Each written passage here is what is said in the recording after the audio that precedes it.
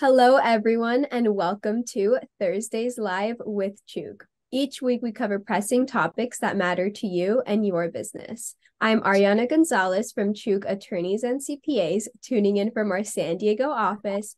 And joining me today are partner and attorney Diya Mathews from our Edison, New Jersey office, and immigration specialist Gilyana Serinova, also from our Edison, New Jersey office. Hi there, Diya and Gilyana, and welcome. Thanks, Arianna. Good to be here.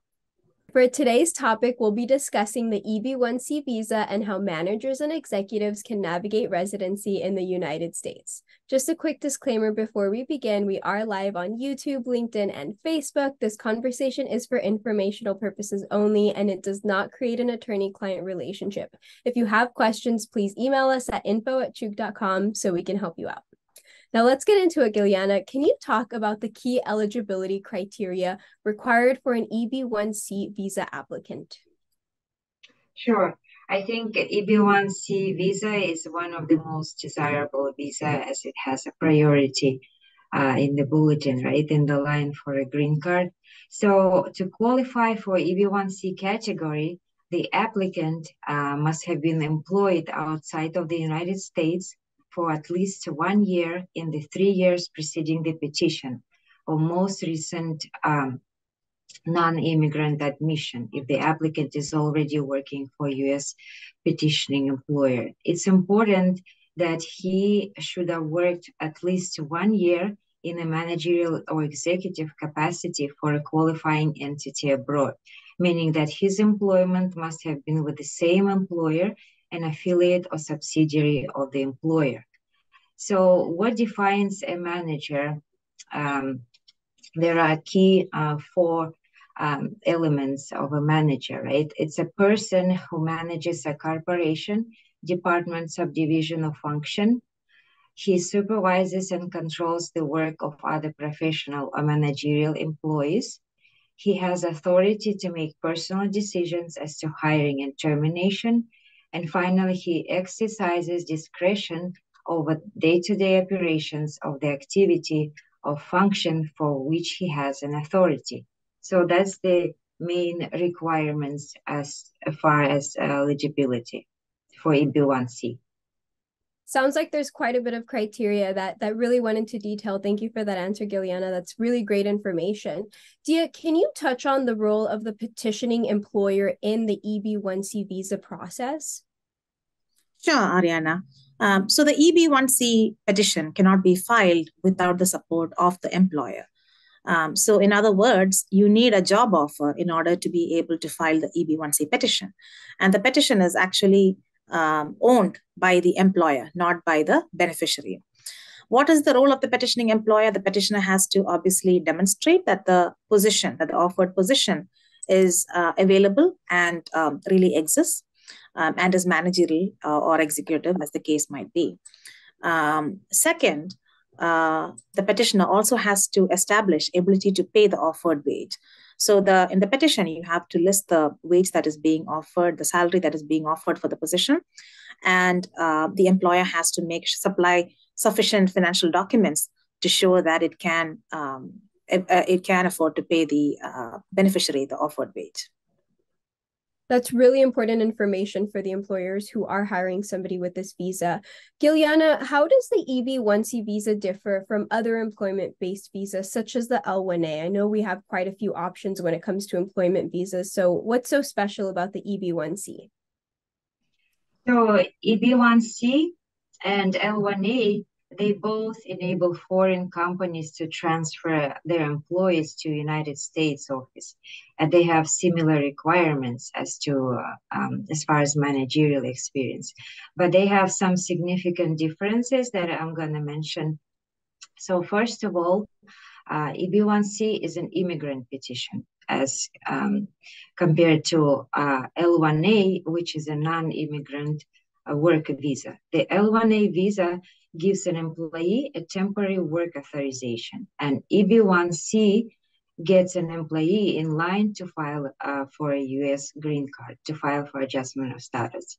So although L-1A status allows you to transfer to a new office, EB-1 status requires your office to have been doing business for at least 1 year prior to your application. So that's major difference.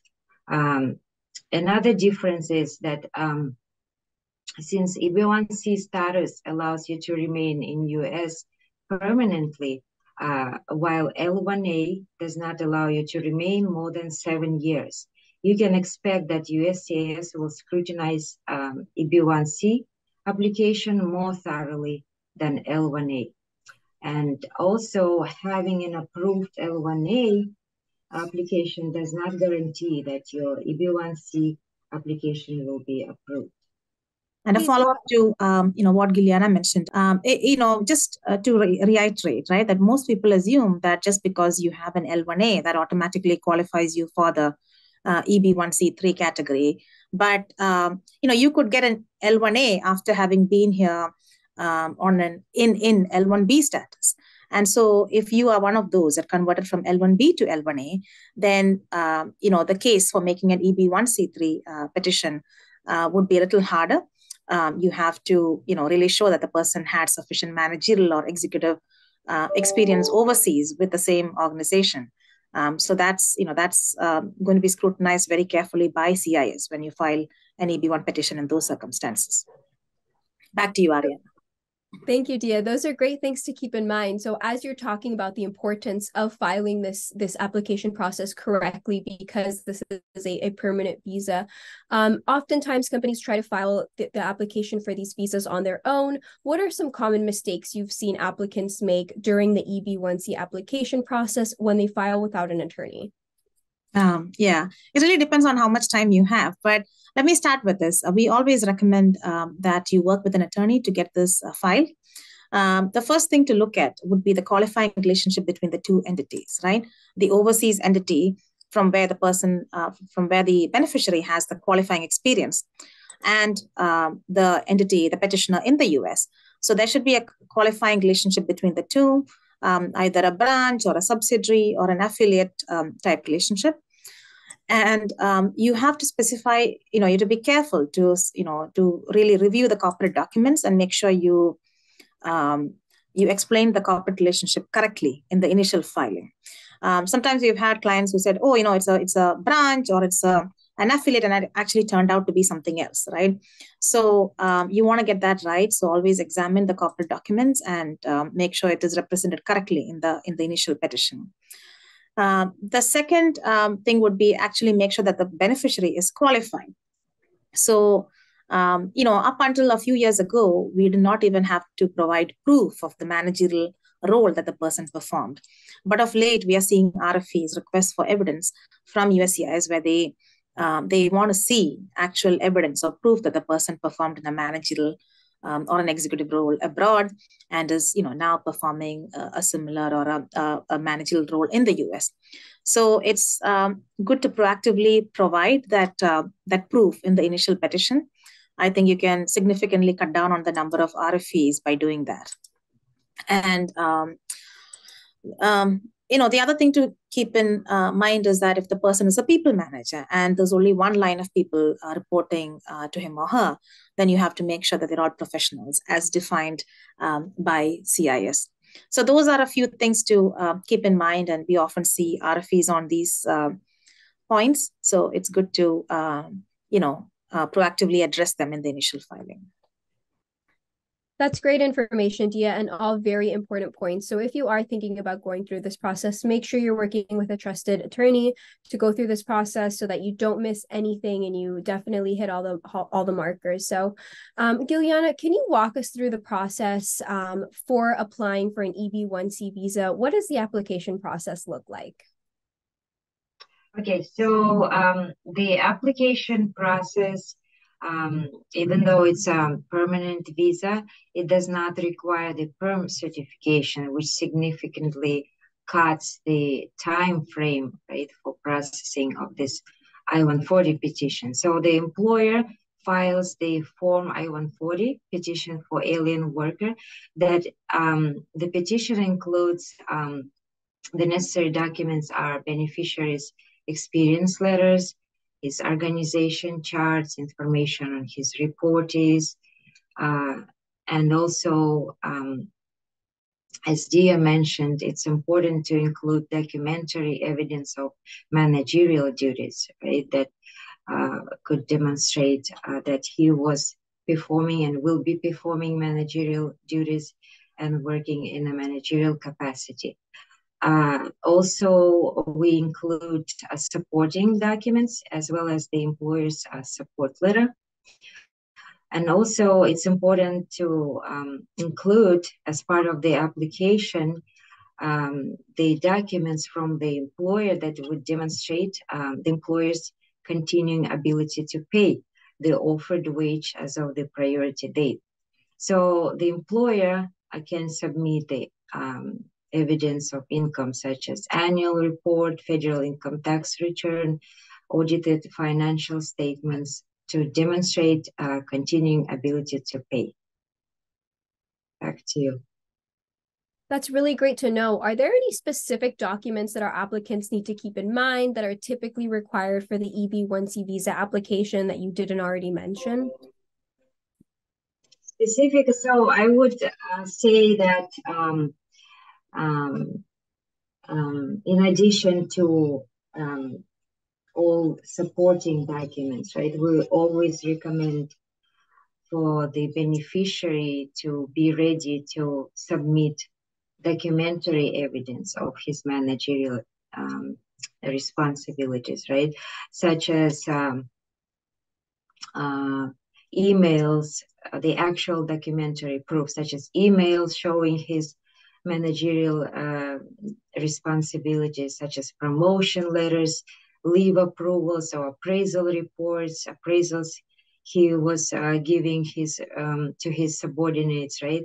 Emails evidencing his responsibilities and high-level communications, emails about project, discussions about project, and the proposals and plans with his name on them.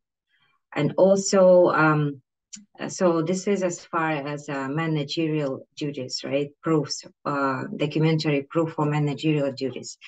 And also supporting documents that include the beneficiary's passport, I-94, visa approvals, his education documents, offer promotion letters from his employer, his W-2 form, and his recent pay stubs. Thank you for diving into all of those details for us, Gilyana. Dia, can we discuss family members accompanying an EB-1C visa holder to the United States, and what are their rights regarding this? Yeah, so they would get derivative benefits based on the EB-1 petition. It's not a work visa, right? It's for the green card, for the permanent residence. So the EB-1 petition is only filed for the principal, and after that is approved. And when the priority date becomes current, at that point, the dependents would either apply for adjustment of status with the principal if they are lawfully present in the US at that time, or they would pursue consular processing of their immigrant visas if they happen to be overseas. But that comes in only when the priority date is current, which, if you're born in certain countries, it could be a little later after the approval of the I-140 petition. That's really good to keep in mind. And regarding the current processing times, Gilyana, what do the processing times look like for the EB-1C visas, and what factors typically affect these timelines? So like we all know, the timelines change. So the current timeline for I-140 petition in the regular processing could take up to 9 to 11 months. Sometimes it can take up to several months, a little bit less. But right now, EB-1C category has an option to file in premium processing, which is going to take about an average 45 days. But lately, we've been seeing that some I-140 petitions are getting approved as fast as several weeks. So that's the current timelines. Wow, okay. Sounds like the approval rate currently is pretty quick. So, Dia, are there any country-specific quotas or delays that applicants should be aware of at this time? Yes. So, as with with other things, there are limits on how many visas, employment-based visas can be, immigrant visas can be issued to nationals from any one particular country during a fiscal year. So, because of that, when there is excessive demand from one or more countries, then there are limits, and so then you have retrogression, which basically means that even after your I-140 petition is approved, you still have to wait for your priority date to become current. And it's only after it becomes current that you can file for your adjustment of status, which is a final stage in the process, or the consular processing if you happen to be outside the US at that time. So for India-born nationals, at this time, there is retrogression. It was EB1 was the best category to be in. It was current for several years, with some retrogression in between after 2018, I believe. But the last couple of years, it remained more or less current. But this year again, it went back pretty far, and now it has gone back to, I believe, 2016, right, Gilyana? Yeah, so it's gone back, and we are expecting it to, probably remain that way for some time. So if you're born in India and you have an I-140 approved in the EB-1C category, still, it's great, but you might still have to wait for a few more years before you can file for the final stage I-485 application. So, Gilyana, once this visa is granted, what are some important considerations for maintaining your status in the U.S. on an EB-1C visa?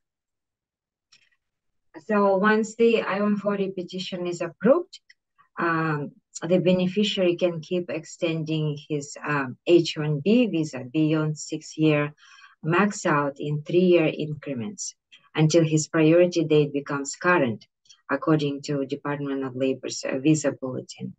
So when his priority date becomes current, he can file I-485 application for permanent residency and adjust his status.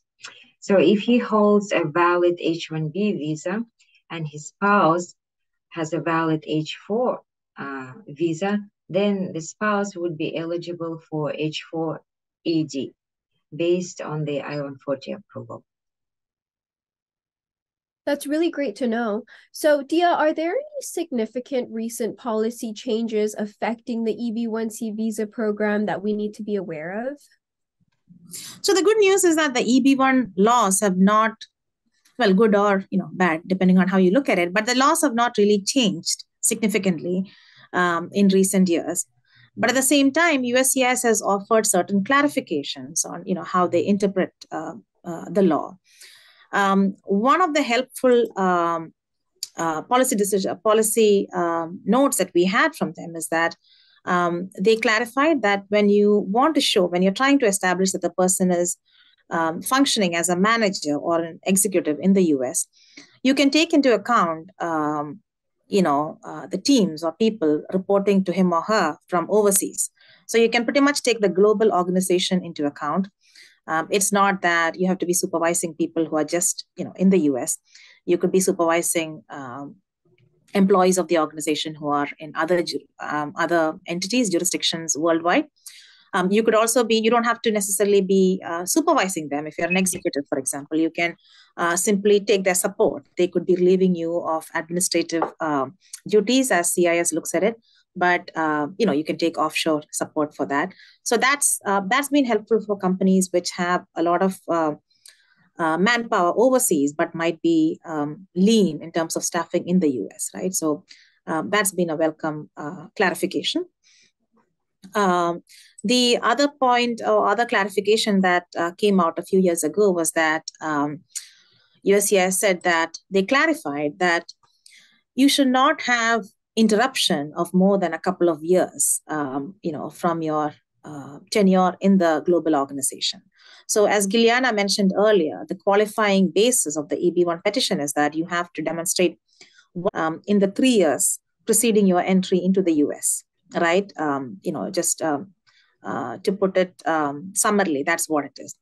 Now, people who had gaps, so let's say you came to the US and you're working with ABC, global corporation, but then you took a break, you joined some other employer, and you worked there for a couple of years, and then you decided to go back to ABC Corporation again.